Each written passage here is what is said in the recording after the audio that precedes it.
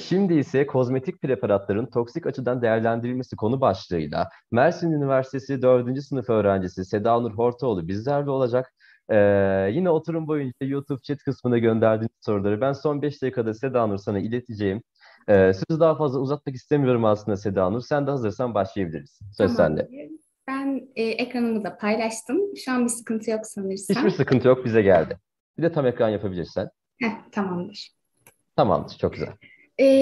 Öncelikle toksik etki ne demek? Bunu söyleyerek başlayayım. Toksik etki, vücudumuza aldığımız ksenobiyotiklerin zarar verme olasılıkları ya da oluşturdukları olumsuz etkilerdir. Sununun içeriğini kısaca aktarayım size. Kozmetik yönetmeliğinden bahsedeceğim. Kozmetik ürünlerde yapılan testler, sonrasında toksite profilinin belirlenmesi, sonrasında kozmetik preparatların yan etkileri ve bazı örnekler vererek sunumu bitirmeyi planlıyorum. Kozmetik yönetmeliği 2005 yılında yürürlüğe giren kozmetik kanunu Avrupa Birliği ile uyumlu hale getirildi ve buradaki amaç oldukça kapsamlı. Kozmetik preparatın üretiminden ambalaj bilgisine, onun denetimine kadar birçok esası içeriyor. Kapsamı tüm kozmetik preparatları kapsıyor diyebiliriz. Yani epidermaya uygulanan tırnaklara, kıllara, saçlara, genital organlar gibi ağız mukozası, dişlere uygulanan tüm preparatları kapsıyor. Dayanağımız da dediğim gibi Avrupa Birliği kozmetik mevzuatına uyumlu bir şekilde bu kanun yürürlükte şu an. Ben bu yönetmelikte dikkat çeken maddeleri size söyleyeceğim.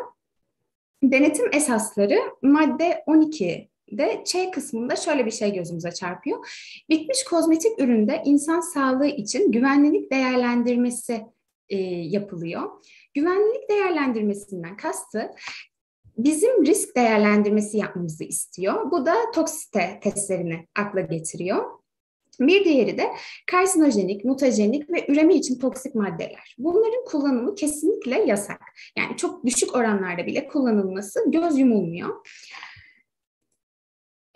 Sonrasında toksite profilini nasıl belirliyoruz peki biz? Fiziksel ve kimyasal özelliklere bakıyoruz.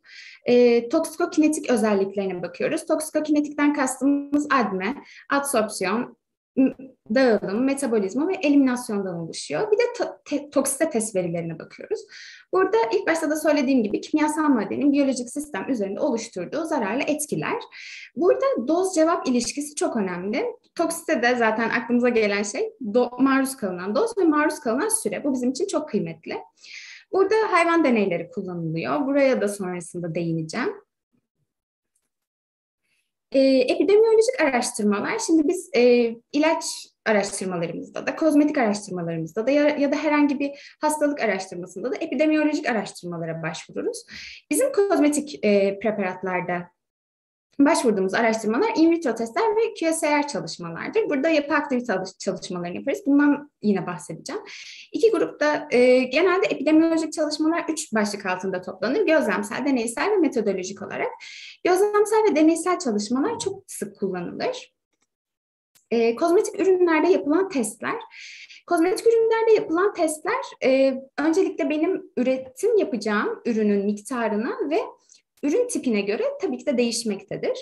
Burada dayanıklılık testleri yaparız. Dayanıklılık testlerinde ürünün kullanımı ve depo edilme süresince istenilen özelliğini koruyup korumadığının kontrolüdür bu aslında. Kullanılış testleri yine istenilen uygulanacak ürün istenilen özelliğe erişmiş mi, erişmemiş mi? Bunu kontrol ederiz.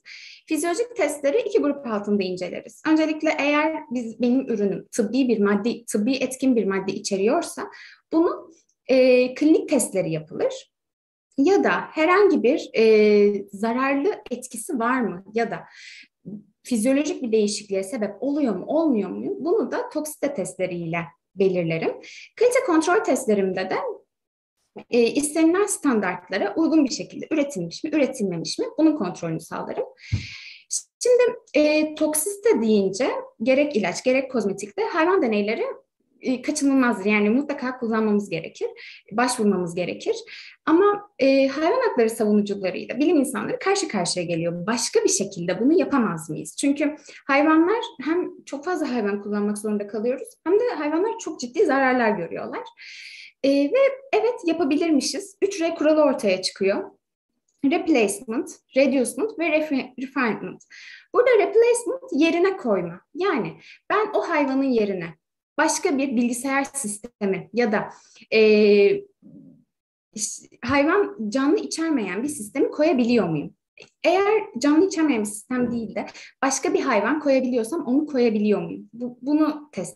Bunu alternatifini sunuyorum. Reducement'ta olabildiğince hayvan sayısını azaltmayı hedefliyorum. Yani 100 hayvan kullanacaksam 5 hayvana kadar indirmem olası olabiliyor bazen. Refinement'ta da olabildiğince az acı çektirmeye çalışıyorum. Yani hayvanın refahı en üst seviyede tutuluyor. Çünkü bu yöntemlere şundan da gidiliyor. Yılda yaklaşık 500 bin tane yeni ürün çıkarılması hedefleniyor ve bunun sonucunda da düşünsenize 500 bin tane ürün için milyonlarca hayvan test ediliyor. Bu inanılmaz derecede bir rakam yani. O yüzden de bu yaklaşım izleniyor. Tabii bu yöntemlerin avantajları ve dezavantajları var. Hayvan deneylerinden sonra alternatif yöntemlere yöneliyoruz. Dezavantajları kısa bir sürede geçiş oluyor. Bir kere buna adapte olma süreci var. Bu bir dezavantaj. En önemli dezavantajı da bu testlerle güvenlik sağlanabilecek mi? Bu aklımızdaki en önemli sorun. Avantajlarımız uzun vadede daha az gider sağlıyoruz. Bu çok güzel bir avantaj. Kısa sürede daha fazla test imkanı sunuyor bize. Objektif son noktalar koymamızı sağlıyor. Hayvanlara daha az bağımlı kalıyoruz. Kozmetik ürün ve bileşenleri için öngörülen alternatif kozmetik testlerimiz neler peki? Bunlar dermal iritasyon, göz iritasyonu, dermal duyarlılık, akut fototoksite, fotogenotoksite gibi çalışmalarımız var. Burada alternatif yöntemlerin geçerlenmesi Avrupa Birliği seviyesindeki ECVAM tarafından yürütülmekte. Burada ECVAM Avrupa Alternatif Yöntemler Validasyon Merkezi. Geçerlenmesinden kastımız da aslında validasyon. Validasyon ne demek? Bir çalışmanın farklı bir ortamda, farklı bir kişi, farklı bir cihaz kullanılarak aynı sonuçlar elde edilebiliyor mu, edilemiyor mu? Bunun geçerliliğini sunuyoruz. Alternatif in vitro yöntemlerimde ter testi, bunlar deri korozivite testleridir.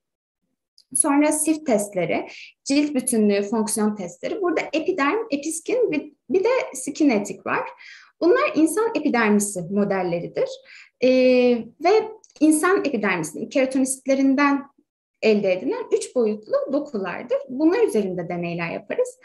Ve bunlar faz 1, faz 2 çalışmalarını başarıyla tamamlamış. Şu an faz 3 çalışmaları devam eden projeler. Oldukça da başarılılar. MTT testi, bunlar da hücre canlılığının belirlenmesinde sıkça kullanılan kolorimetrik bir yöntem. Kolorimetrik yöntem ne demek? Renkli çözeltilerin ışığı absorplaması esasına dayanıyor.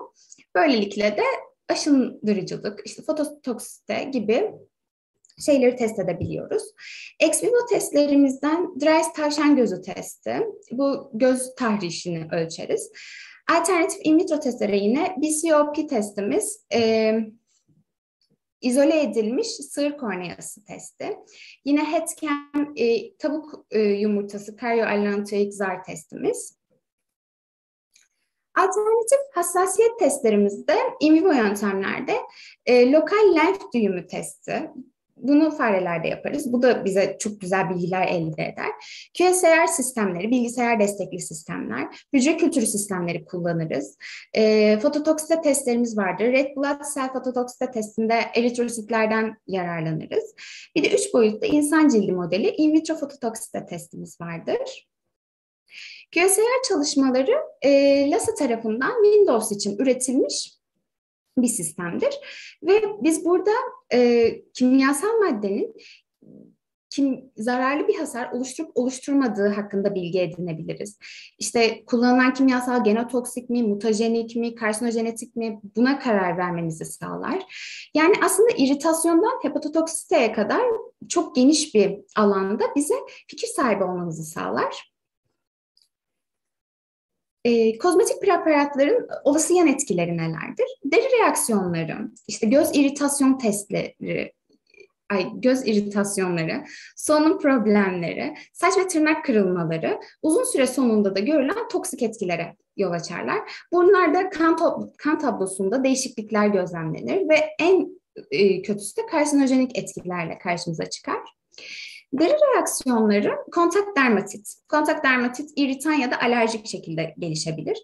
Akneiform hastalıklar, bunlar da yağ aknesi ya da klor akne şeklinde gelişir. Pigmenter hastalıklar, yine hipopigmentasyon, hiperpigmentasyon. Fotosensitivite, bunlar da fototoksik ya da fotoalerjik şekilde gelişebilir. Kontakt ürtiker, radyodermatitis ve yine deri kanseri, bu da fotokarsinojenite olarak tanımlanabilir. Bazal hücreli karsinom, squamous hücreli karsinom ve melanom şeklindedir.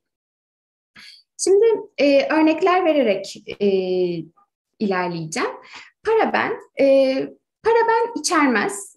Paraben ve SLS, bunu çok sık duyarız reklamlarda da. Metil paraben, bütil paraben şeklinde yer alabilir. Burada İngiltere'de yapılan bir çalışmada meme kanseri hastalarından biyopsi örnekleri alınıyor ve paraben biriktiği gözlemleniyor. Daha sonrasında 2006 yılında Japonya'da yapılan bir araştırmada da UV ışınlarına maruziyet sonucunda ciltteki hasarı artırdığı gözlemleniyor. Peki Türkiye buna karşı ne yapıyor? 2011 yılında şöyle bir yazı yayınlıyor. Diyor ki, çok küçük bir miktarda zaten bunu bileşiminde kullanıyoruz kozmetik ürünlerin. Bunun kana geçen kısmı da çok düşük miktarda oluyor. Dolayısıyla bunun östrojenin yerini tutma ya da herhangi bir karsinojeniteye neden olma gibi bir etkisi yok deniyor ve kullanımı sınırlandırılmıyor. Dioksin, PEG, polietilen, polioksietilen, polietilen glikol gibi kimyasallarla bulunur ve köpürme özelliği olan temizleyicilerde, şampuanlarda yer alır. Bunlar dioksinler genelde akneiform hastalıklar olan klorakneye yol açarlar. Kozmetik renklendiriciler, sentetik boyalar, bunlar petrol ve türevleri oldukları için tabii ki de kanserojen etkileri vardır. FDC ya da DC yazılarıyla biz bunları ürünlerin içerisinde olduğunu anlarız ve bir de rujlarda da renklendirme çok önemlidir.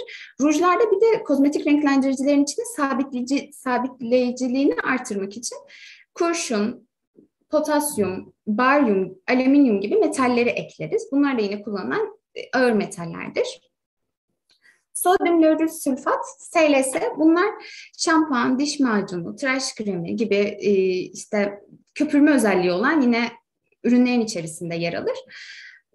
SLS, Amerika Zehir Bilimleri Birliği şöyle söylüyor bunun için. Diyor ki cilde zararlı etkileri vardır kesinlikle. Bu da şuradan kaynaklanıyor. Proteinin yapısını bozuyor ve dolayısıyla da hücre zarının yapısını bozduğu için zararlı oluyor. Ben ilaç firmasında staj yaparken SLS tartıldığı zaman SLS tartacak kişi koruyucu önlük giyerdi, maske takardı ve tartım odasına kesinlikle kimse girmezdi. Tartım yapıldıktan sonra bir 15 dakika daha kimse girmezdi o alana. Çünkü çok çabuk solunabiliyor. Dolayısıyla ciddi önlemlerin alınması gerekiyor. Talk pudrası, burada pudra birçok şeyin bileşiminin içerisine giriyor.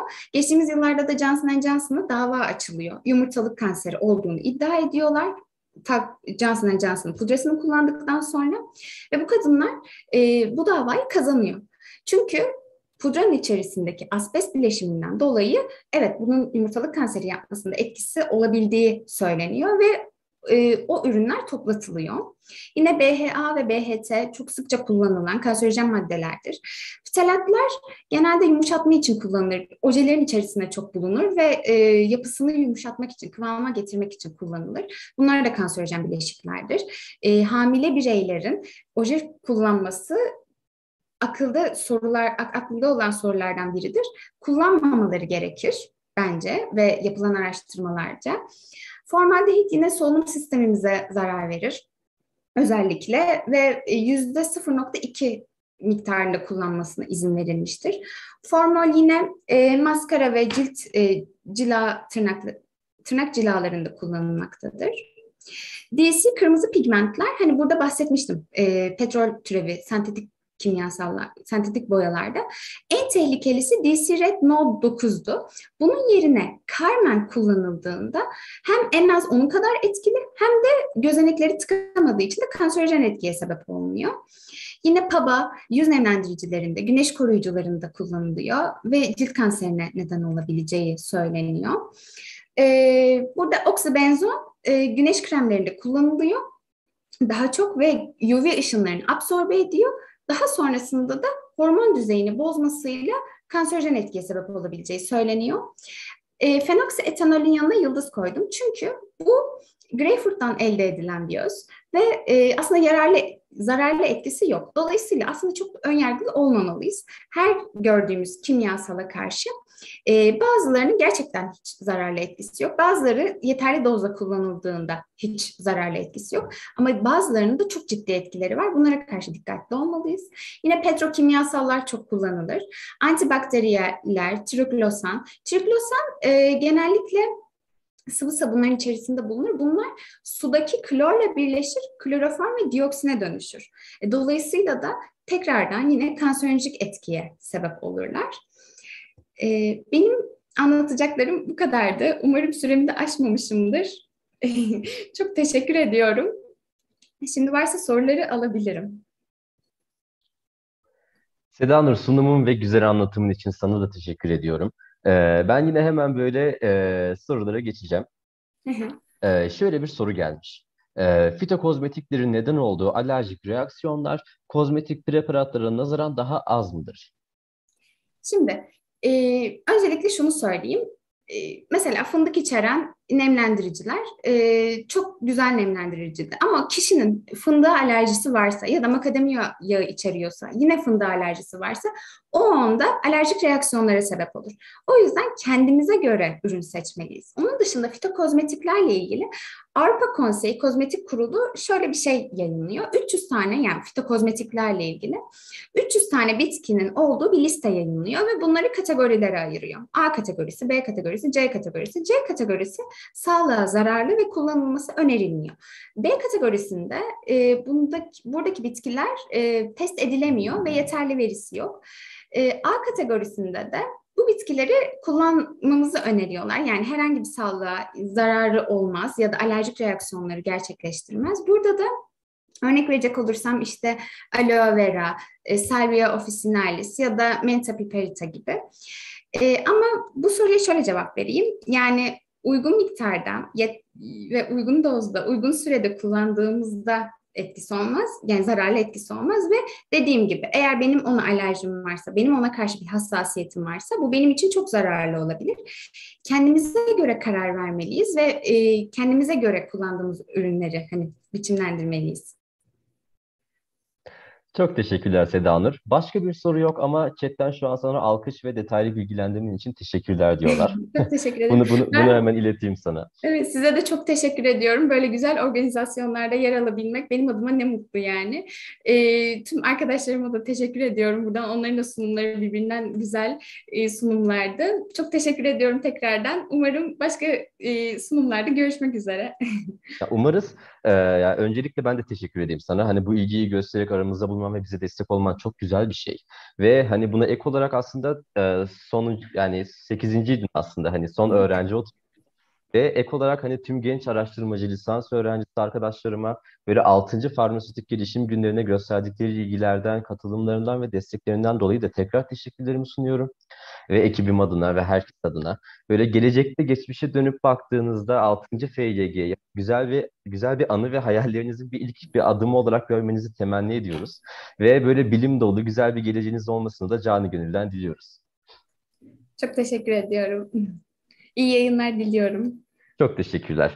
Ve 6. Farmasötik Gelişim Günleri saat 16:25'te hastalıkta ve sağlıkta kannabinoid reseptörleri bir ilaç geliştirme hikayesi konusuyla Doktor Eczacı Reşat Çınar bizlerle olacak. Kısa bir aranın ardından görüşmek üzere.